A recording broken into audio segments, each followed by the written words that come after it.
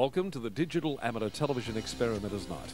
This is VK7OTC, the club station of the Radio and Electronics Association of Southern Tasmania. Amateur radio is a worldwide hobby that has many different aspects. Digital television is just one of the many modes and areas that are covered. Maybe you're interested in becoming involved in the DATV Experimenters Nights. You realise that you do not have to be a radio amateur or need any ATV equipment to participate anywhere in the world.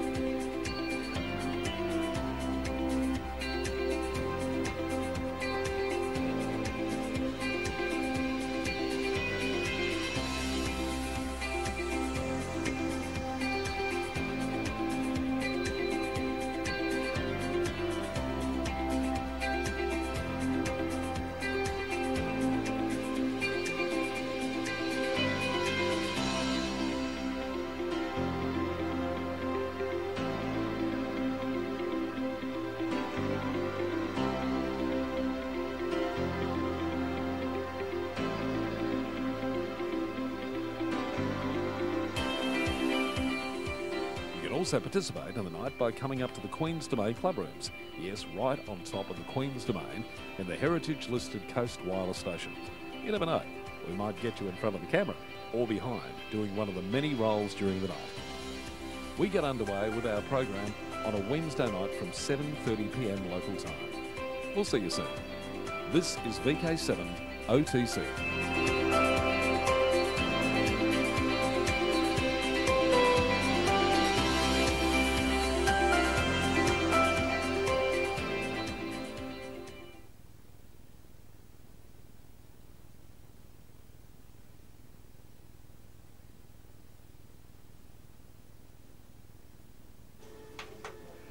Okay, this is VK7OTC, the club station of the Radio and Electronics Association of Southern Tasmania with our DATV Experimenters Nights.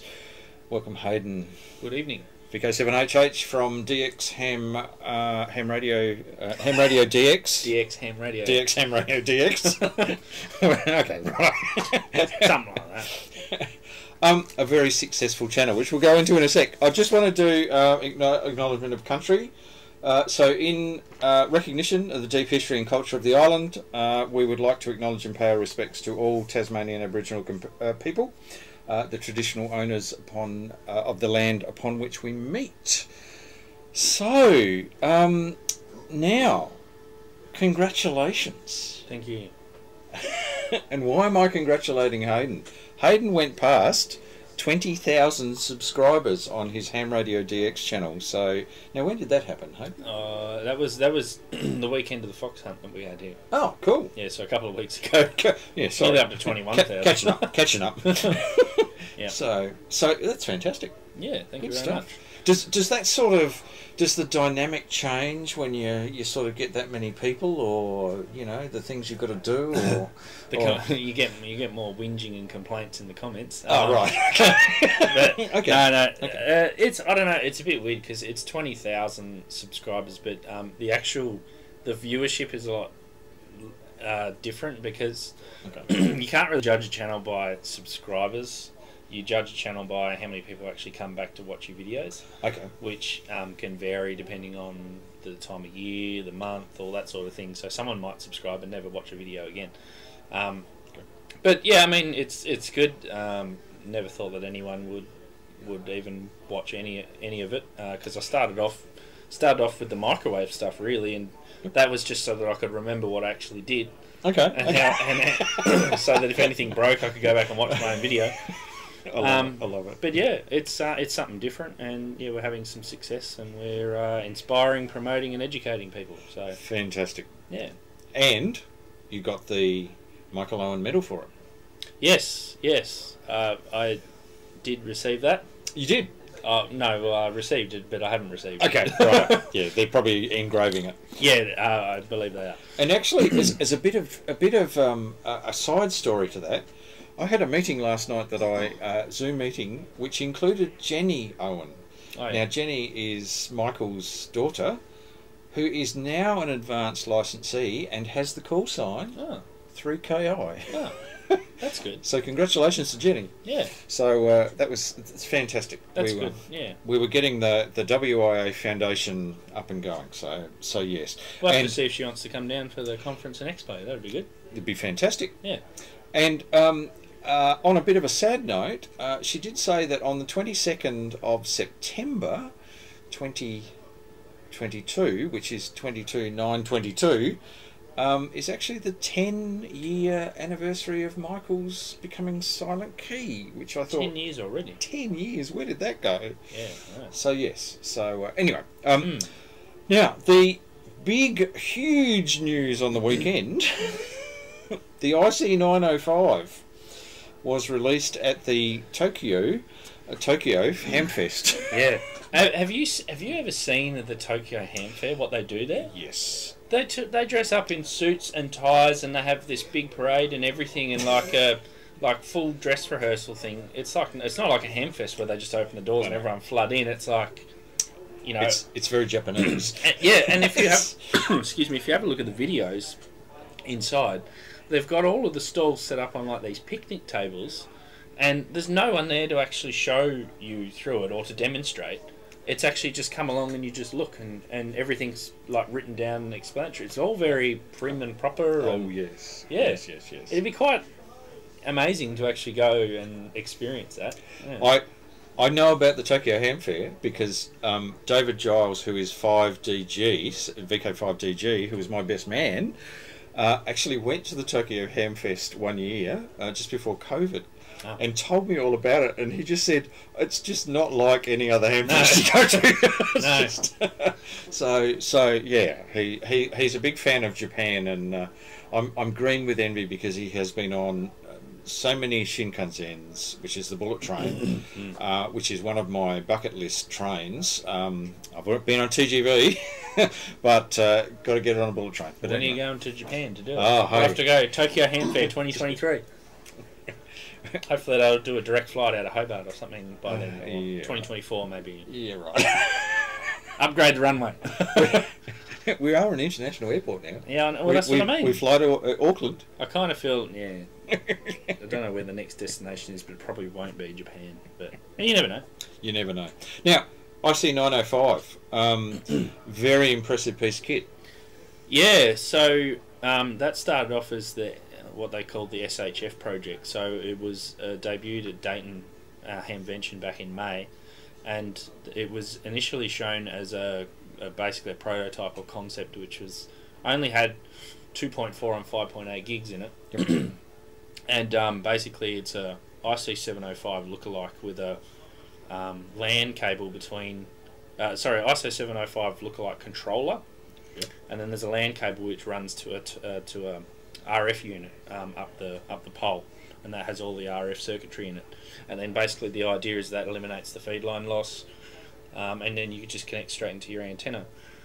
So fast forward to, what are we now, August, so only a couple of months later, really, 3 months. Correct. And they added 144, 430, 1296, and 10 gigs. So they added 5 extra bands compared to what they had before. Correct. Huge amount of development. Yeah, I'm assuming that they used the feedback that they received from the initial prototype, which was a very smart idea. Great. And they've come up now with the 905, which is kind of a turnkey solution for getting on the microwave bands. Yep. Yeah. Some caveats, some really, really good things that they're doing with it. But yeah, it looks to be a pretty good looking unit. And not only the 905, they had the 2.4 and the 5.7 gig antennas, yep, and the 10 gig dish. Yep.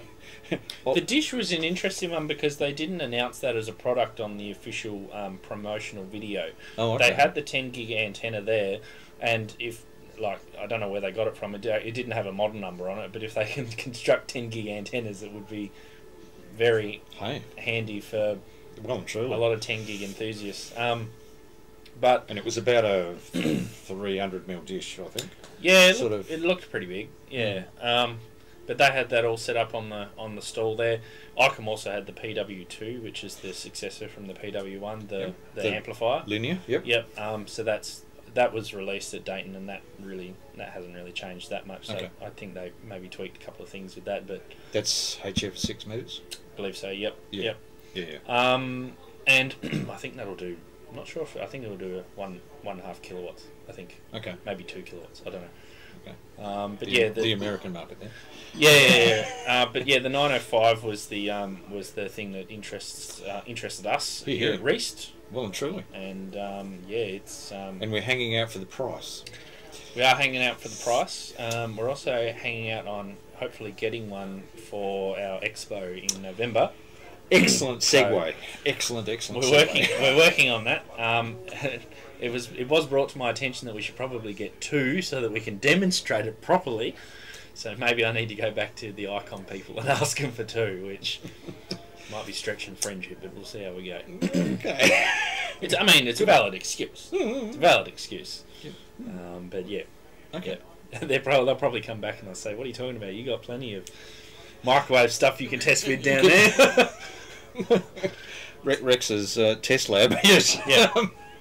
Yeah, but we don't know specs like noise figure and all that sort of stuff. That's going to be, I'm assuming, released at a later date. There's no word on when it's going to be available for purchase or anything like that. So the other thing that was also at the Tokyo Ham Fair was the Yaesu FT710 AESS Advanced Enhanced Acoustic Speaker System, something like that. Okay. Now, so that was released too. And that's a direct up and direct down conversion SDR. That's correct. Up to I think it does to 10, but I don't think 6 is direct up and down. I can't remember. But yeah, you are right. It's a change in architecture. Yeah, for Yaesu, that's the. Yeah, it's not SDR up to a certain point, and then super heterodyne from there. Yeah. Yeah. So interesting, very interesting. Yep. Now that was an excellent segue into the Tassie Ham Radio Conference and Expo, 5th and 6th of November, and we're pretty much settled the presentations. So some great presentations, youth engagement, remote stations, electrical safety, so worldwide flora and fauna, interference mitigation, portable EME, QRP, soda builds, 122 gig from David Minchin. So that's excellent. And I believe that David and Ian are going to be doing some contacts while they're down here on 122 gigs. They're bringing their kit with them. And also, do we say that there might be a raffle prize in that order? Yeah, may as well. So David's donated one of his full prototype units, so transceiver, which includes the dish at 120, 122, 134 gigahertz. So there you go. VK3 IK flights, accommodation, and conference booked. Excellent. That's Chris, I think. Thank you. So good stuff. We've got a bit of humorous look at G.A. Taylor, a bit about DATV developments in VK, and a bit of promotion around Alara. So do you want to let us know vendors? Yes. So we have a lot of vendors who have shown interest and have said that they're coming. We're still waiting on some to register. So the ones that we could say that are coming though are the WIA, cool. ICOM Australia are coming. Mobile One is coming. QSL Comms are coming. Who else we got? All About DX. All About DX, yes. That's Kevin with the Hex Beam. We're working on some locals as well, like Active Electronics. They might be coming along too. Yep. DX Systems as well. I believe Rotarians coming. On the yes, air. Diane with the Rotarians of Amateur Radio. Alara. Alara will be set up too. Huonville Scouts will have a table. We'll also have who else we got here? Reast's going to have a table, Yes. of course. Yes, We're going to have I think the plan is that we might have some stuff like 23cm antennas and a few bits and bobs for sale. Yep. Richard, I believe, 7ZBX is going to bring his dish. Woohoo! Well, he doesn't know it, but he's going to bring it. So yeah, we've got a few who are coming, so that should be good. But yeah, we'd like many more. And if you're interested in having a table or selling anything pre-loved, then please let us know. Go to the Reast website. If you don't have a full table, even if you've just got a few things to sell, let us know, and then what we can do is we can combine people onto a table. Correct. So that will make things a little bit easier. But yeah, if you've got something, then let us know. Cool. And this all happens at the Sir Stanley Burbury Theatre at UTAS, Sandy Bay campus. So fantastic facility. And we can say that there will be a major transceiver raffled. We can also say that there will be. I'm sponsoring a Nano VNA as well. And I think you've got some stuff as well. There's a power SWR motor kit in there, yep. And yeah, all sorts of stuff, and the 122, 134 gig transceiver. We've got to get the full. We'll get the full raffle list on the website soon, because that question was asked in the week. So yep. Yep. And if you register, you automatically get one raffle ticket, and then there is the option at the actual event to purchase more. When you see the fantastic raffle prizes. And good evening to Chris, VK7CW. So yeah, and registrations are flowing in, so looking really good. I think what did we have? The last check was around about 30... No, 41. 41. 41. Oh, so we have... Yeah, sorry, we have 41 registered, and then we've got another... we can tack on another 13 onto that for our volunteers as well. So what do we got? 54. Most of those registered have been from the mainland too. Correct. So correct. If you're in ZL. And ZL, yes, we do have one ZL that we know of. If there's any more who would like to register, then do so. There's 4 as soon as possible. 4 ZLs.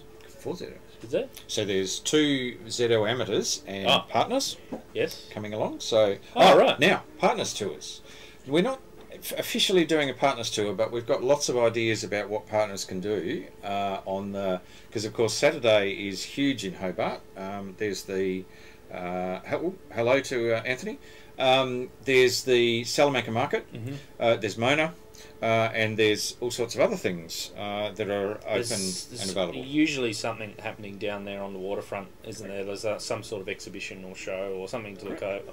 Like you go have a look around Salamanca Market, take a trip up to Mona, and then back, and then have a look around the city, and that's your day almost gone. Correct. So correct. There's a fair bit to do. And like I visited, Ruben and I visited the Festival of Bright Ideas on Saturday, so there's probably going to be something on.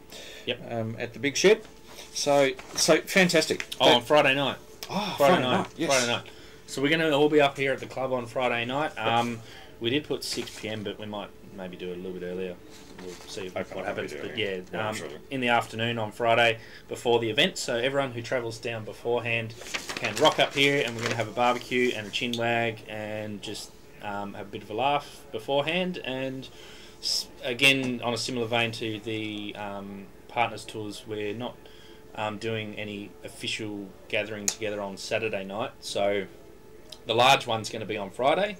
And then Saturday, if you want to get a smaller group together and book a table at a restaurant, then by all means go and do that. Be fantastic. Yeah. Cool. Okay. Thank you. Thank you very much. Thank you very much. Thank you very much. I'm on the way out. Thank you very much. See you. All right.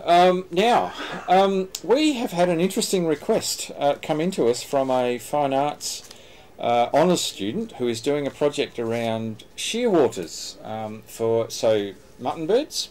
That's what the common name is. Shearwaters do a huge journey, and this is the map that Abby Calvert sent us. Now, these shearwaters do something like in a year a 30,000 kilometre journey. Which is just outrageous. They go from Antarctica past Australia, up into the Pacific, and all the way up into Japan, the Aleutian Islands, Alaska, Kamchatka Peninsula, and up into the edge of Russia, and into the Arctic, and then they turn around and come back and do it all again, which is just outrageous. So what Abby's wanting us to do, and we'll get in contact hopefully with the amateur radio organisations in each of these areas. We're wanting to set up a date and a time, or a date and a range of frequencies where we can transmit an audio file and get those amateur stations to actually receive what they're hearing from that audio file. And the audio file is recollections of shearwaters. So it'll be interesting exercise, involve amateurs from all over the globe, up and down basically a longitude along a longitude lines from, what's that, 150 to 180, I think, from that scale there. So it'll be a very interesting exercise, so that's something that we are looking at helping out with Abby and her Fine Arts Honours project. Now, what I've got, and just let me do a little bit of a reset here. Oh no, hang on. Let me go to that camera and do a little bit of a reset here.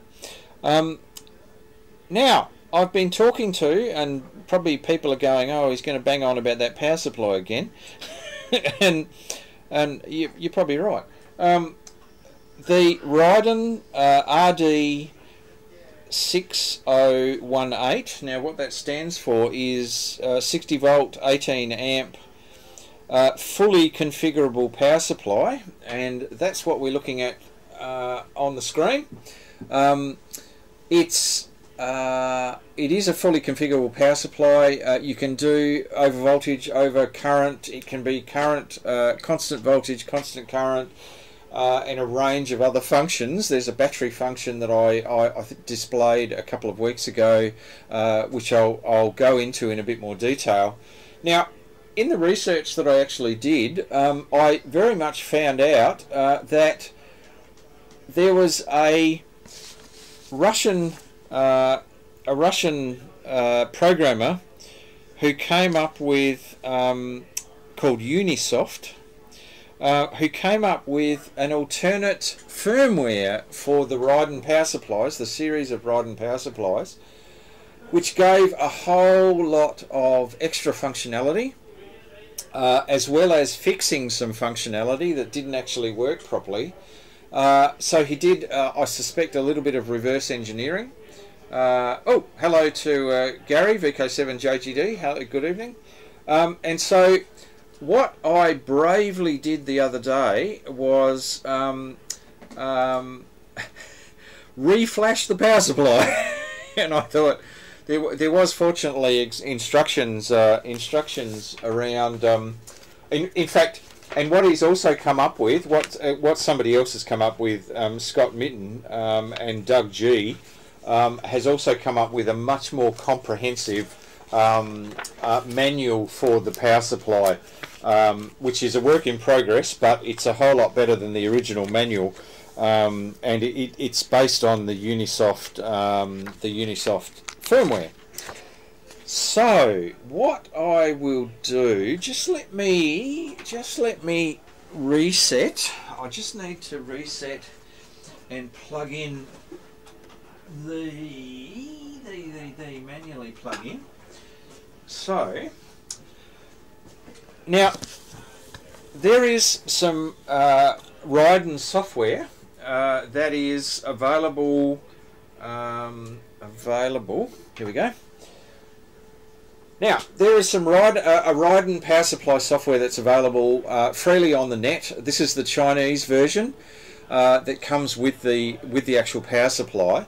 And what you do, you just need to. One of the things you do need to do, because I've done this a few times and been highly frustrated, is go into Device Manager and make sure that you know which of the COM ports, which of the COM ports you're actually connecting the power supply to. And I'll actually show you on here. The device, there we go, yes, USB serial CH340, which is on COM7.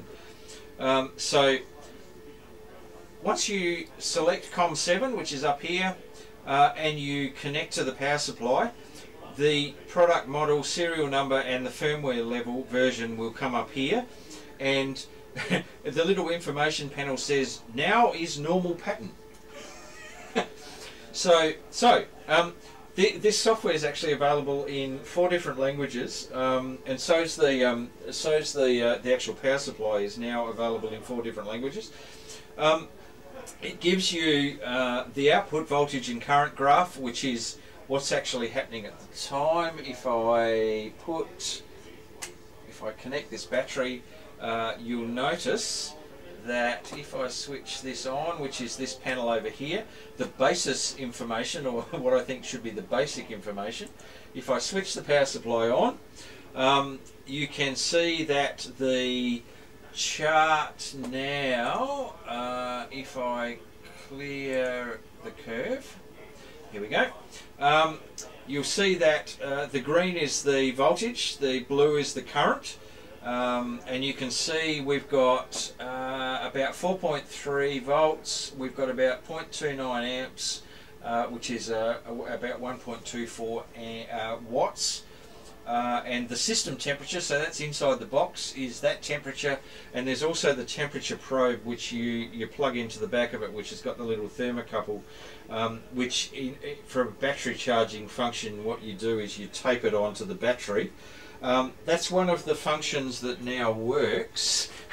So you can actually set the voltage, and it will. You can actually set the temperature. Sorry, and when it goes over a particular temperature, it'll shut down the power supply, which is one of the functions that didn't work before.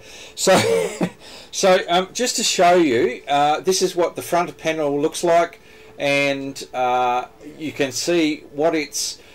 Another one of the new firmware advantages is you'll notice that there is an extra digit that you can bring up on the power supply. So you've got an extra level of precision that you can actually do for the lower this sort of low voltage reading. Now just let me refer to my more precision and more display options. Lots more display options for color and the way that you do it. You can see I've selected the 7-segment display option, which displays the numbers as 7-segment displays. Better handling of leading zeros. It would switch the zero on and off at really odd times. You didn't really know what it was doing, so it handles leading zeros a lot better. And lots more display color arrangements that you can bring up. Fully functional battery charging facility, and I'll show you that in a minute. That's actually available through the advanced functions in the software. You can also calibrate. If you have a much more higher precision multimeter available to you, so, and I'm calling out Alan VK7KOJ here, who's got some a couple of very nice, I think 3.5 and 4 digit, and maybe 4.5 digit Agilient power supplies. Multimeters. You can actually do a calibration step on here, and I'll show you the ability to go into that. So you can actually calibrate so that extra precision actually it means something.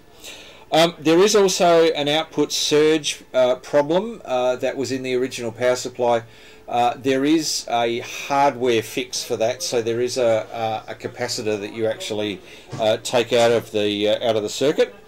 I have done. I have put a 0.47 microfarad green cap. It's a 630 volt cap, but that was the only one I actually could find at the time.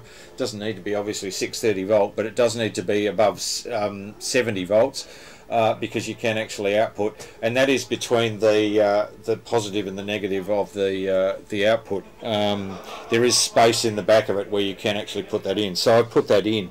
So one of the things that I was going to show here was the advanced battery setting. One of the things that you can actually do here is under advanced functions, if we select advanced functions, you'll see that it gives you the ability to set up battery cycles, so a discharge and a charge type cycle that it goes through. This table here literally gives you the voltage and the current that it ends up at, I assume as an average. And it gives you, so each cycle it's giving you the voltage it gets to, then and the current that it used to get there, and number of cycles, the number of and then when you want it to stop that cycling, it goes through and gives you, there's a what they call voltage scanning and current scanning. So what the start and the stop voltages were. I assume as an average over those cycle times, as well as the current as well, so you can get a bit of a I suppose a profile of the battery.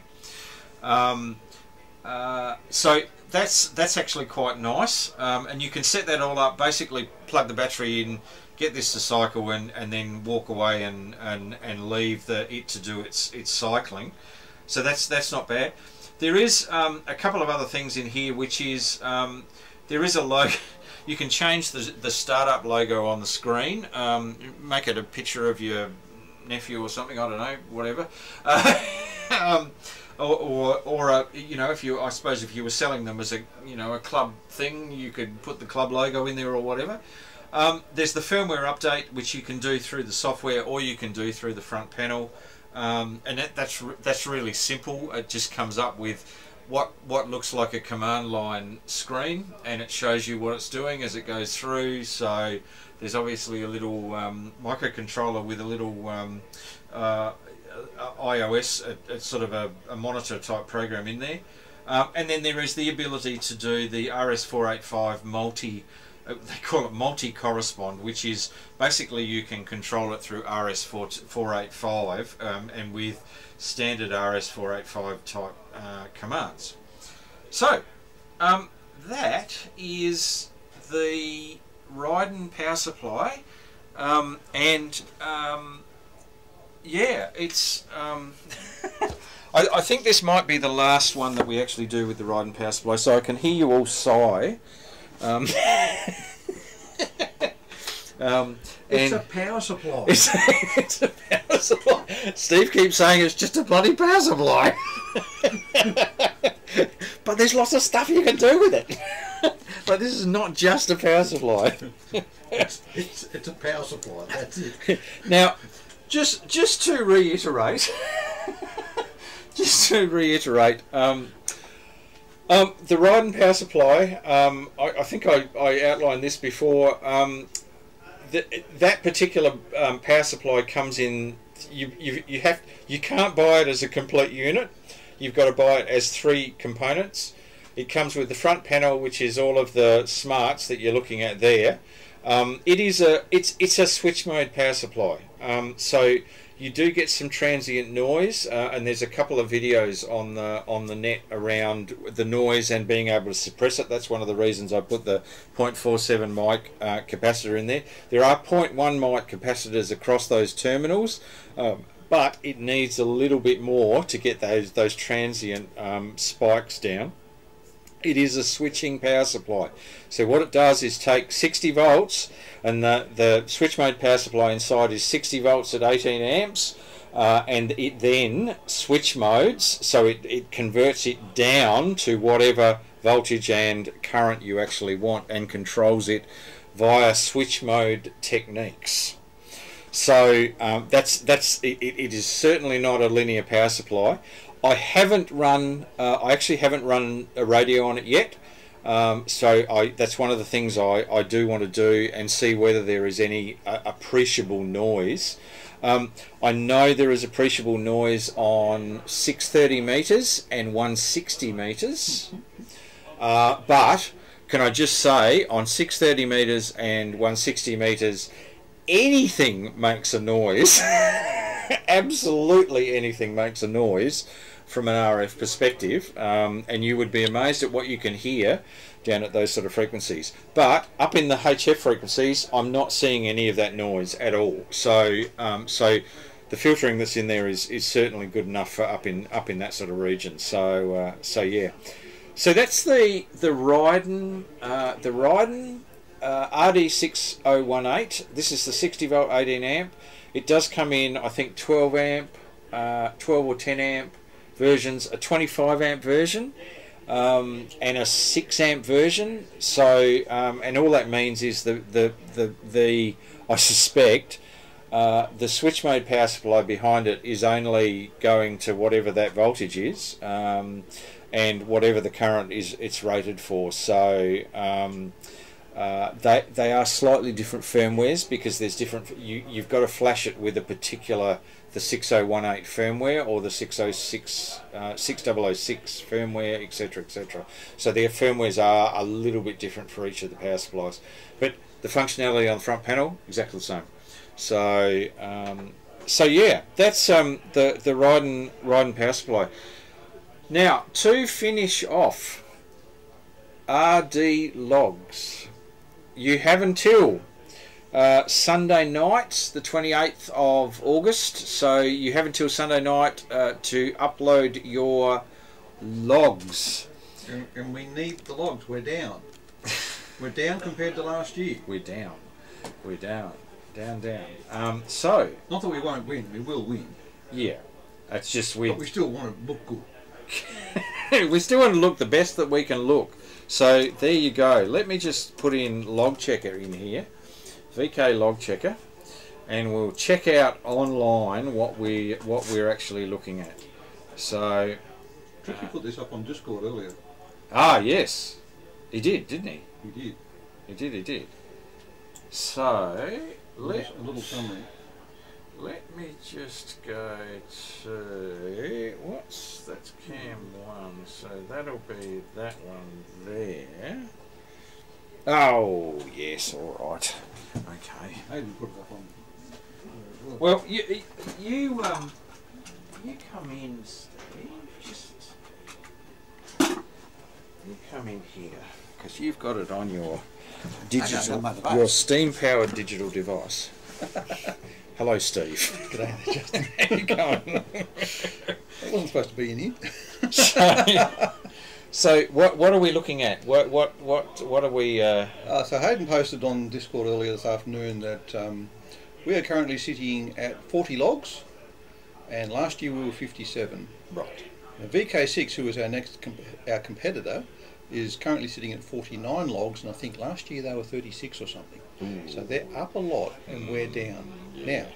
But Tricky's come up with another little patch here, and I'm not quite sure what the number is, but he's put a, I think, an adjusted score underneath, which puts us miles ahead of VK6. Is this last year's? Oh, that must be last year's. No, I reckon this is last year's. That probably was last year's. So we were 56 last year with a adjusted score of 12,727, and VK6 at 38 logs was 4,609. Now, with the top 4 people in VK7, we're already at that. I think this is an adjusted score Ah, okay. based on the number of licensees in the state. Yeah, okay. I suspect that's what that is. Right.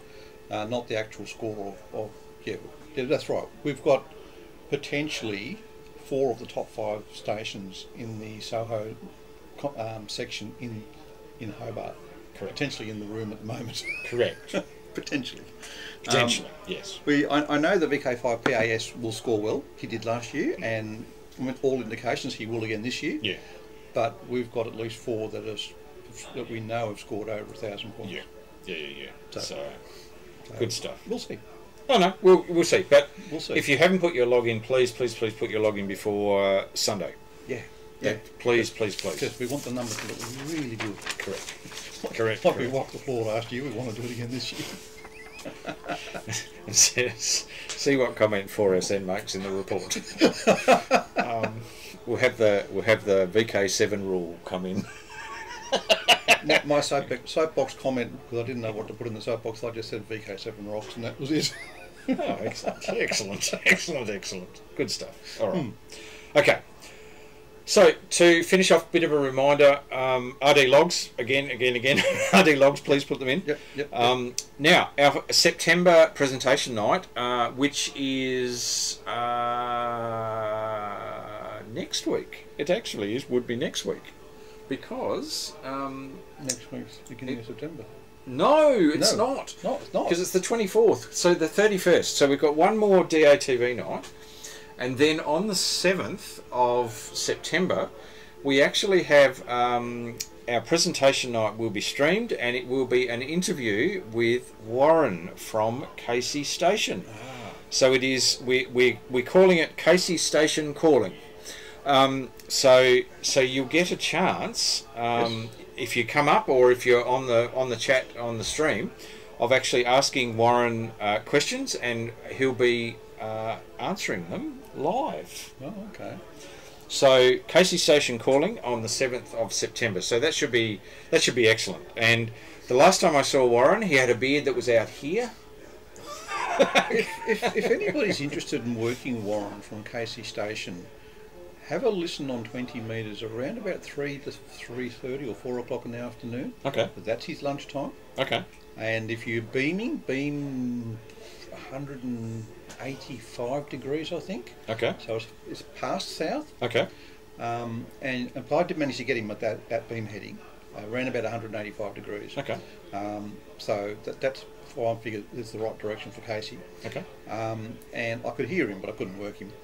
But around about 3 to 3:30, maybe 4 o'clock time in the afternoon, 7 days a week potentially, is the time to look for him. Okay. Now, he won't necessarily be on a frequency. He'll be probably talking to somebody else.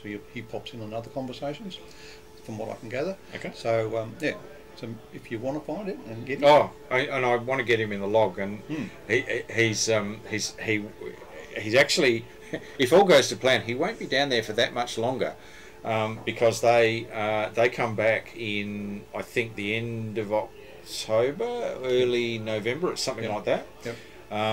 Because that's then the summer crew comes in.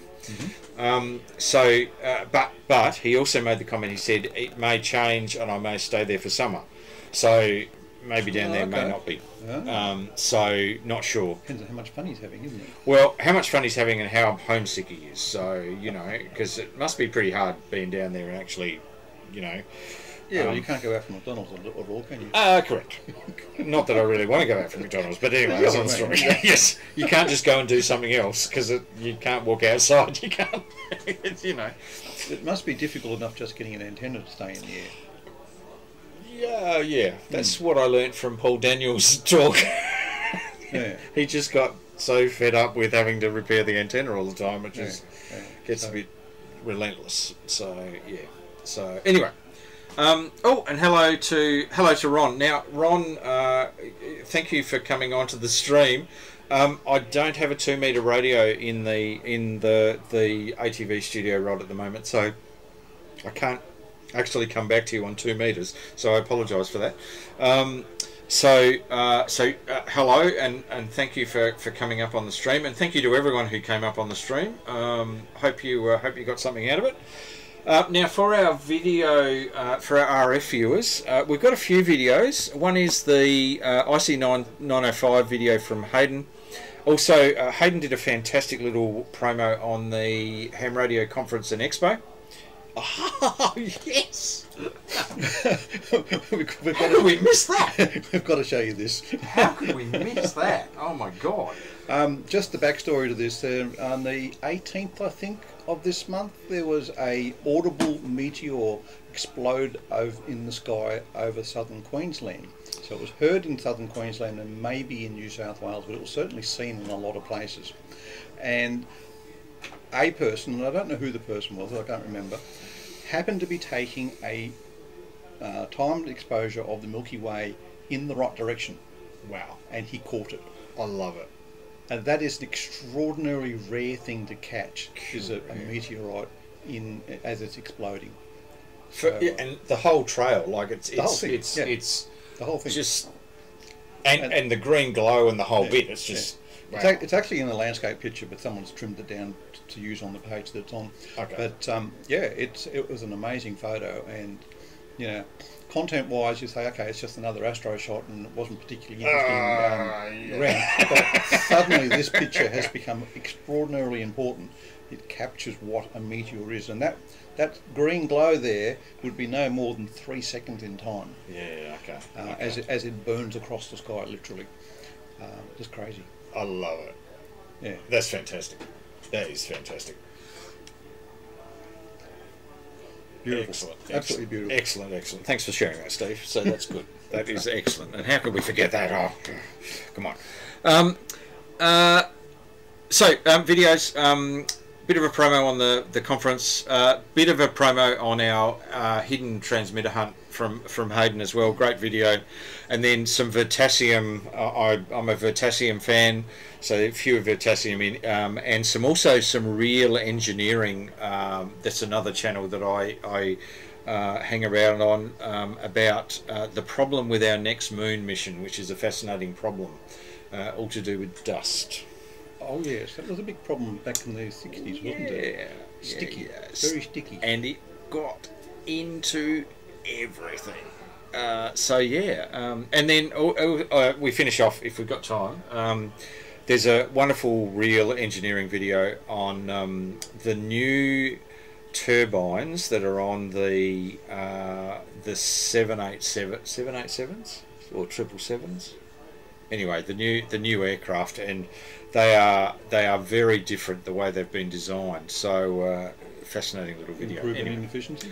Oh yeah, efficiency, but also the way they start them's different. The way that they actually feed fuel to them's different. All sorts of stuff. Oh, okay. So it's quite a substantial change. So came across that video, thought, I think there'll be other people who'll be interested in that. So yeah. Anyway, stick around. So, well and truly, that's for our RF viewers. We don't go out on streaming with those videos. So anyway, that's our show for tonight. Thank you, Steve, for an impromptu visit, and we'll see you on the 31st. It's just a power supply. Remember that? No, just it's not. No, it's not. It's a special power supply. It's just a power supply. No, it's a special power supply. All right. On that note, it's a power supply. It's a fantastic power supply. Anyway, 73. We'll catch you next week. This is VK7 OTC, the club station of the Radio and Electronics Association of Southern Tasmania, with our DATV Experimenters Night. Cheers.